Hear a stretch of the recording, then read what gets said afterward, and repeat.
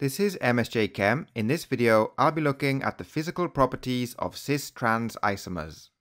In our first example, we'll compare the boiling point and the melting point of two isomers, cis-1,2-dichloroethene on the left and trans-1,2-dichloroethene on the right. As you can see, the cis isomer has a higher boiling point than the trans isomer. If we compare the melting points, the cis isomer has a lower melting point than the trans isomer. The cis isomer is a polar molecule because it has both chlorine atoms on one side of the double bond. The trans isomer is a non-polar molecule because it has the chlorine atoms on opposite sides of the double bond. The polarity of the molecule influences the boiling point.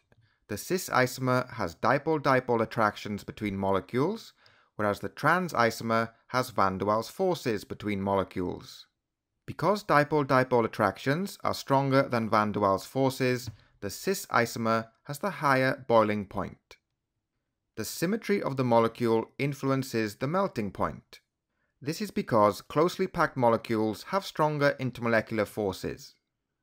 The molecules in the trans isomer are able to pack more closely together, therefore the trans isomer has the higher melting point.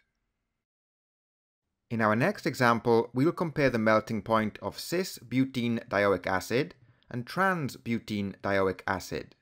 The trans isomer has a higher melting point than the cis isomer.